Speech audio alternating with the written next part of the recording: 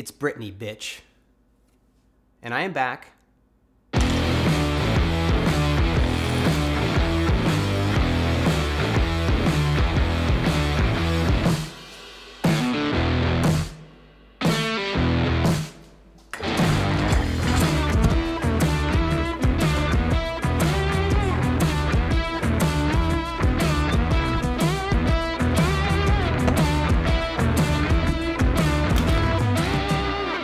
So a lot has changed since you last saw me. Where to begin? Well, I took an entire month off of work. I officially got married. I traveled all over Europe. What else? Oh yeah, I got a new shirt.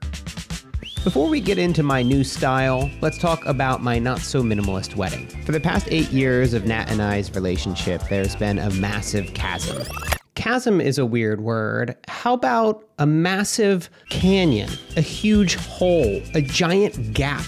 There's just been something missing in our life. Half of our family and friends live in Australia, and the other half live in the United States. Most of them have never met before, so we plan to bring them all together in Italy to celebrate our wedding. We were finally able to make it happen, and it was everything we hoped it would be. I can't tell you how happy it made us to be around almost all of our loved ones in one place for the very first time. It's probably the only time that this will ever happen, so it was really special for us. But this wasn't really about us. Nat and I really don't like being the center of attention. Okay, yeah, we had a choreographed first dance, and Nat rapped her vows to me. Don't even get me started on the way you go on and on about your biceps, you'll be flexing in the mirror, son. But this was really about everyone else in our lives, and it was an experience that we'll never forget. And of course, it was just so much fun to travel around Europe for our extended honeymoon. The Eiffel Tower. Every day was different. Nat and I explored new restaurants, ate out for every meal, didn't hold back on pastries in France or pizza in Italy.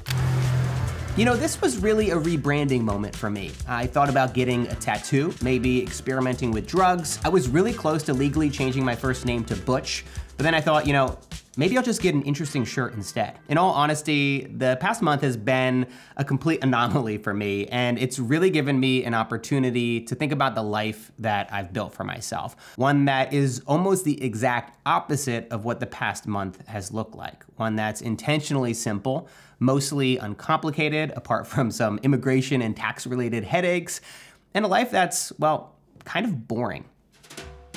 Instead of wearing cool patterned shirts, I wear the same thing every day. Instead of trying new foods and eating out all the time, I eat the same home-cooked meals on repeat. Instead of sleeping on a boat, I do the same workouts week to week. Instead of trying to learn a foreign language, I try to string sentences together in English. How do you say, I am an idiot? You are an idiot. That makes sense. I've talked a lot about the why behind these decisions before. It's really boring by design. Wearing the same thing every day helps me to reduce decision fatigue, and eating the same thing every day helps me to reach my nutrition and fitness goals. And by doing the same workouts, following the same routine, and keeping a regular work schedule, this all helps me to maintain consistency in my life. It helps me to take the small steps each day that eventually add up to big changes. I don't need to jump out of airplanes, travel to exotic locations, or participate in extreme sports to be happy. I don't even need to have the kind of variety and spontaneity of the past month. While this trip was amazing and we got to make memories that we'll have forever, there's a reason that I choose to live the life that I do. One of my favorite quotes of all time comes from the author Seth Godin. He says, "Instead of wondering when your next vacation is, maybe you should set up a life you don't need to escape from." I remember stumbling across this quote early into my filmmaking career and having an aha moment. It gave me something to work towards in my life. So many people that I knew at the time and still know today live for the weekends. They live for vacations and summer breaks. But what if I could build a life that I loved every single day? When my alarm rings in the morning, what if I actually felt excited instead of dread? I remember before I started my YouTube channel back in 2016, I asked myself one of the most important questions that led me to where I am today. If I could do anything, regardless of money, what would it be? When I asked myself this question and really let my imagination run wild, I was surprised by my answer. It turns out I didn't want to sip on cocktails on a beach all day long. I wanted to create. I wanted to connect with others. I wanted to work on fun projects that fulfilled me. I wanted to have work that really challenged me. I also thought about the things that I didn't want. I didn't want to be a millionaire, but I also didn't want to live paycheck to paycheck. I didn't want stress. I didn't want anxiety or overwhelm. From asking myself just one question, I began to get clear on the life that I wanted to build for myself. And then I started to take intentional steps in that direction. Maybe it's time for you to ask that question of yourself. If you could do anything, regardless of money, what would it be? You can ask yourself that question right now. I'll wait.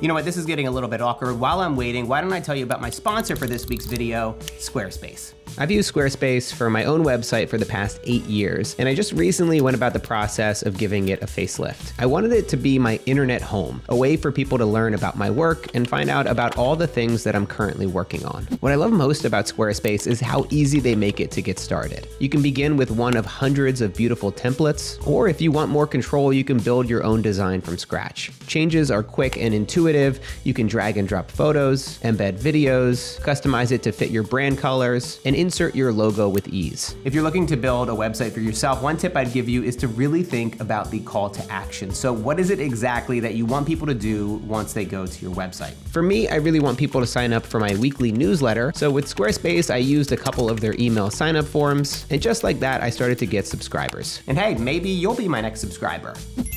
I honestly think everyone should have a website. It can help you land a better job, build an audience, and share your story with your corner of the world. So if you want to get started, you can visit squarespace.com today for a free trial. And when you're ready to launch, go to squarespace.com/MattDiavella to save 10% off your first purchase of a website or domain. I'm gonna assume that you don't have an answer to the question I asked before I started the Squarespace ad, probably because it's hard to think while watching a video, but also because it's such a difficult question to answer. But one piece of advice that I'll give you if you're looking to explore this a little bit deeper is try to live in a world of possibility. People often tell you all the reasons why you can't do something. They'll tell you all the reasons why it's unrealistic, why you should just stick with your day job, why you should be lucky to have a paycheck. But it's this kind of thinking that makes you miserable and unsatisfied and unfulfilled in the long run. So I urge you to entertain what's possible. And what I bet you'll find is that if you're bored with your life, it's not because you're doing the same thing every day. It's because you're doing the wrong thing every day.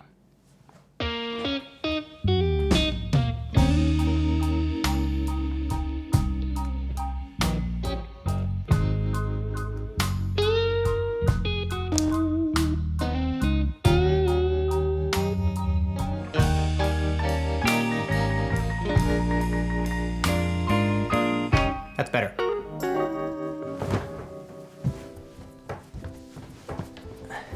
So, if I were to sum up the point of this video, and there is a point, it's about trying to encourage you to get more intentional with the life that you want to live.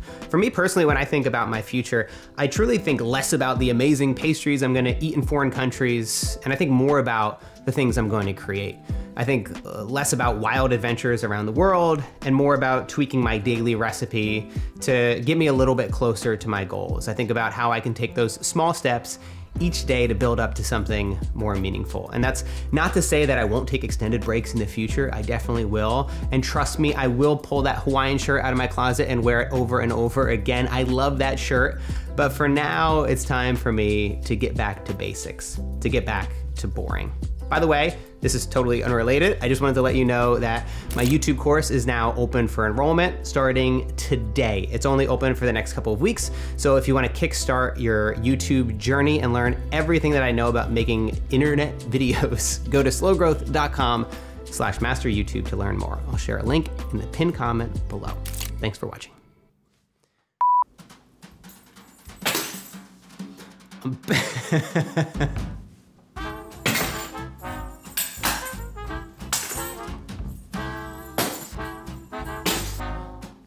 I'm back, bitches. Fuck. Now, I'm no thrill seeker unless you consider trying a new cock. Oh my God. Now, I'm not a thrill seeker unless you consider trying a new crock pot recipe as thrill-seeking behavior, because if you do, I've got some recipes that'll make your panties drop. Can't say that. I'm gonna have to fend you off with my penis. Actually, I was thinking maybe something a little bit more serious for this edit, but not really.